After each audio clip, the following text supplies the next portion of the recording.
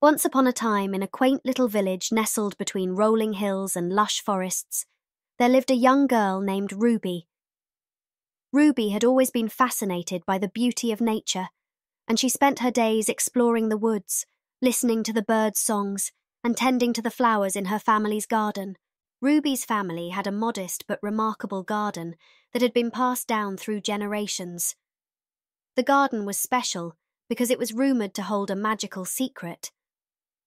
Legend had it that there was a hidden portal to another world within the garden, but no one had ever discovered it.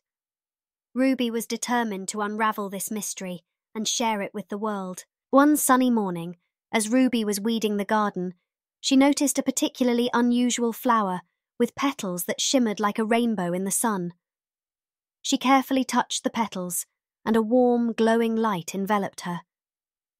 In an instant, she found herself in a breathtaking, enchanted world, unlike any other. In this magical garden, the flowers were tall as trees, and the butterflies sparkled like gemstones. Ruby met a wise, talking owl named Orlin, who explained that the garden had been hidden from the world because it held the power to make dreams come true. Orlin shared the garden's most profound secret with Ruby. He said, "This garden can make your greatest wish come true, but there's a catch. You can't use its magic for selfish gain. Instead, you must use it to help others and make the world a better place." With a heart full of hope and purpose, Ruby returned to her village, and with the garden's magic, she began to bring about incredible changes. She grew colossal vegetables to feed the hungry, transformed barren lands into lush forests, and healed the sick with the garden's miraculous herbs. Word of Ruby's magical garden spread far and wide. People from all over came to witness its wonders. Ruby's village thrived, and the world became a better place because of her selfless actions.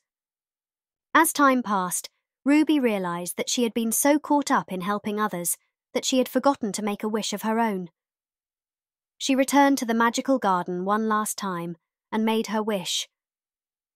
"I wish for the garden to be open to everyone, so that they too can make the world a better place."